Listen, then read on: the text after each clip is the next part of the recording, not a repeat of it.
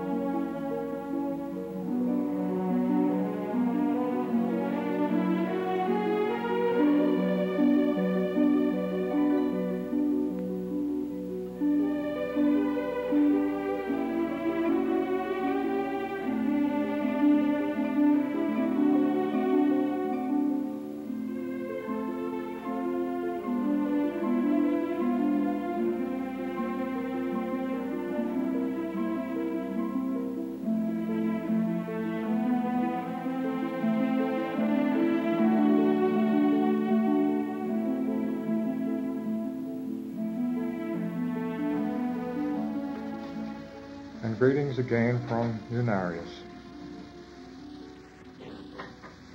This officially opens lesson number 2.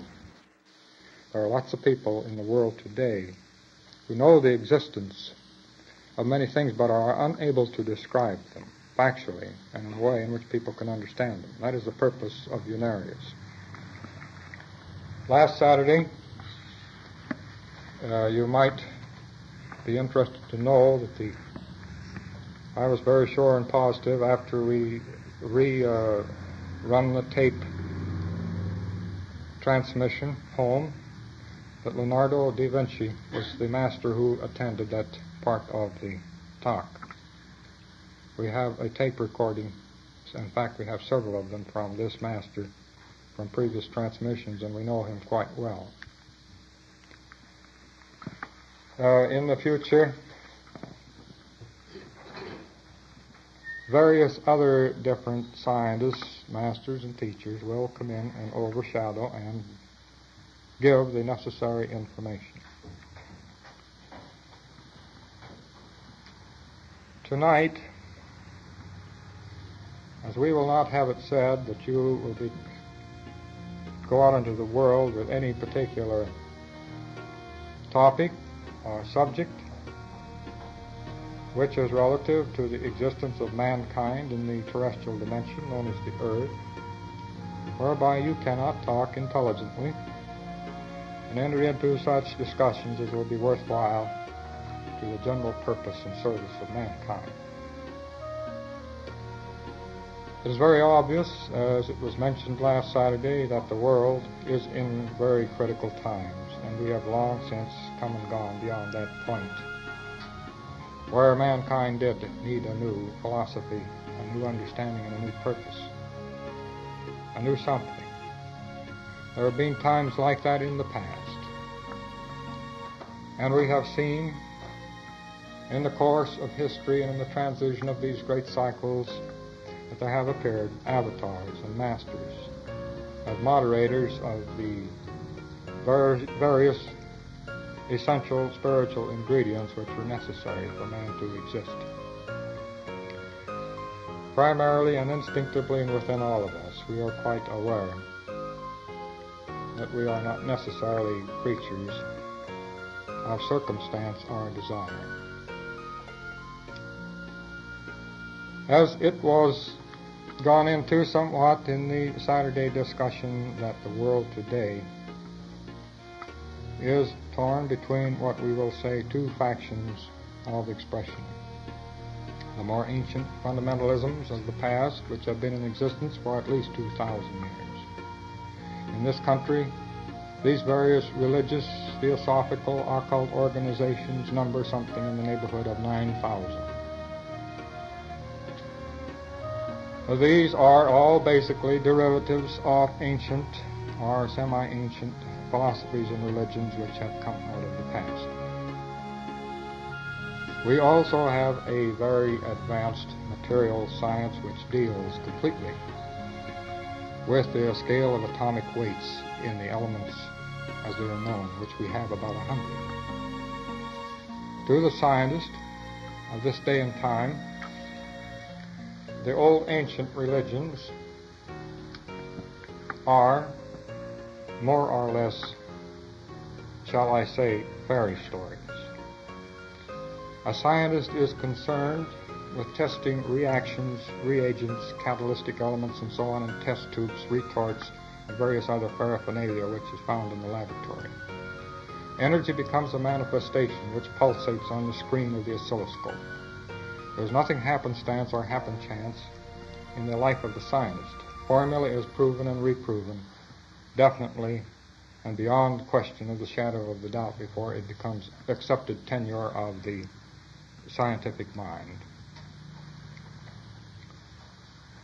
Therefore, to the scientist and to the, I say the dyed-in-the-wool scientist, the hard rock-core scientist, the philosophies, whether they are Christianity, Buddhism, Hinduism, Zoroastrianism, or whatever other concept it is possible to conceive, that these things are in themselves legendary in nature.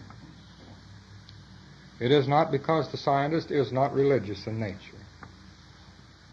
In my own relationship to the scientific world, I have found all scientists very deeply religious.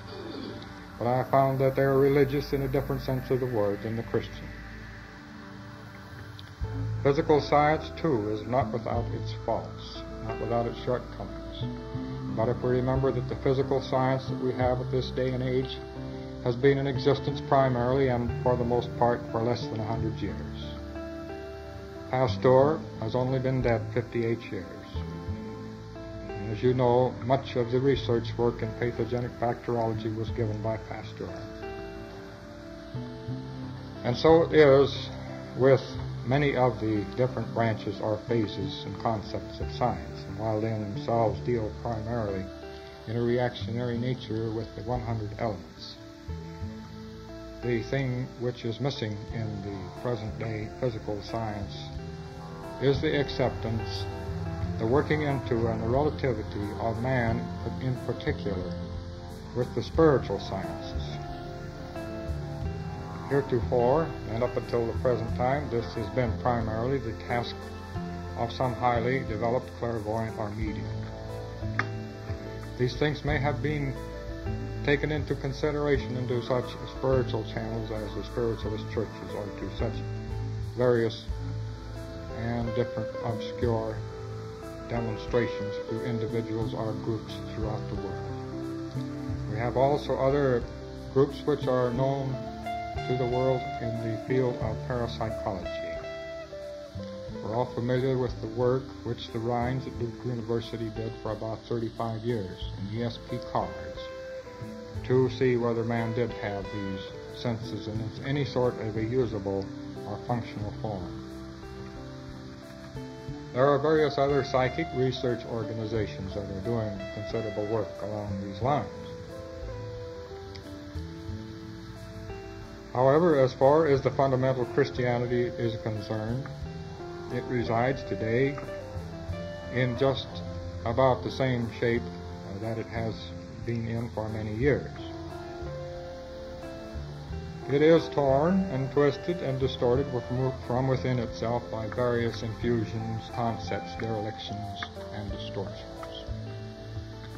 Jesus himself gave a very simple, straightforward doctrine, a doctrine which was based primarily upon the inner concept of man and his existence with his planes. As we all know, it was not until the reign of Constantine, the Roman emperor, and with the Milan Edict and various other things which came into existence some 200 years after the death of Jesus, before Christianity became legal. Until that time it was open season on Christians. If we look into the history of Buddha, and that he too came and went upon the earth, and it was not until the reign of King Asoka, 235 years later, before Buddhism became known outside of the province in which Buddha was born. Zoroaster was not accepted in his own community and lived and died unknown. And he even tried to go in other sections of the world and to teach the people what he had taught. But it was not until 150 years later before Zoroastrianism became a generally accepted theology in the land of Chaldea. Starting somewhere back into the past, we may say first that, paradoxically enough, that it is the Christian himself, the Orthodox Christian, who knows the least about his religion than anyone else. Even the outsider knows more about Christianity than the Christian does. Now, the reason for this is very obvious. People always, as we say, water seeks its own level. People will eventually find a level of intelligence upon which they function best. That is the law. That is the own innate and creative desire within every individual. The Bible has been the translator and the paragon of all virtues for mankind as far as the Christian is concerned. And basing his entire life upon the concepts and extractions from the Bible, he has sought to rule and dominate the pagan world. If the Christian was sufficiently enlightened in the doctrine which he professed to know and to try and teach, and would go back into the course of history, he would find that Christianity had its roots and was nourished in the soil of occultism in the Far East and in the Near East. Starting as we may about 2,000 years before the birth of Jesus, to the time of Abraham, living in Chaldea. Abraham was a reformer. He was not satisfied with the various types of derelictions which were being practiced by the various priests in the different temples of that time.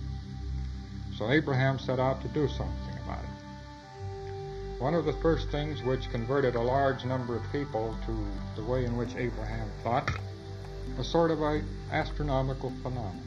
From somewhere out of the sky, a meteorite came crashing out of the heavens. And so it was that in the passing years, Abraham led the Israelites out of Chaldea to pick up their trail some 500 or 600 years later in Egypt.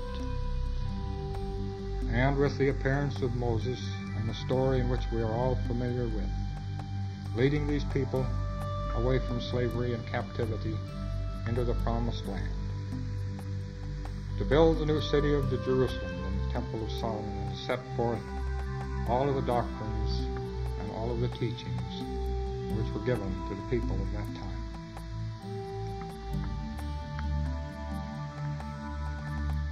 The average Christian does not know that the meteorite which fell at Abraham's feet was and is to this day in the inner citadel in the city of Mecca. It is the duty, the right, and the inborn desire of every Mohammedan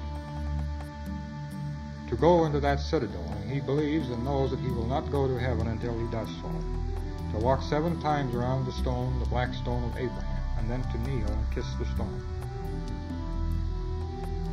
The Christian points his finger at the Muslim and cries, pagan.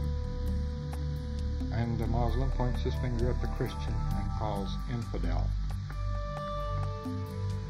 While the Methodist, the Presbyterian, and various Catholic orders and other denominations of fundamentalism are sending missionaries over into the Eastern world to convert the heathen is sending missionaries over to the Western world to convert the Christians.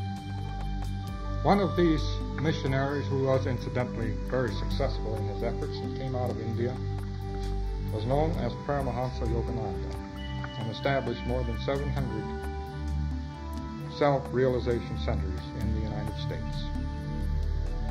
Yogananda passed on to his reward, I believe, in 1950.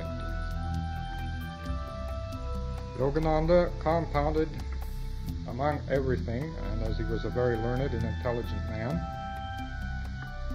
some of the Western science, some of the Eastern occultism, and perhaps some of the more acceptable and really realistic psychologies and various other expressions and tenures of learning.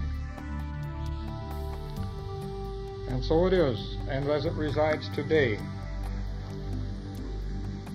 that the weaknesses, that the schisms, and the various factions which are in existence and which give rise to so much confusion in the everyday life and the existence of the average citizen, the seeker. You people are fortunate. You have at least one foot upon the path of truth. But there are many on this outside world that do not have the advantages and the opportunities which the innate inward desire of your own selfhood has led you into the light of this truth. I'm not necessarily speaking of this service or of these lessons, but of the constructive thing in which you are yourself. The lesson, the message of all of the great avatars of the past have been one simple, easily understood doctrine. And as Jesus so aptly expressed it, seek ye first the kingdom of heaven, which is within, and all things shall be added unto you. It is the purpose of Unarius to explain what the inner kingdom is, what its function is, what it is composed of, what it does, how you are connected to this inner self.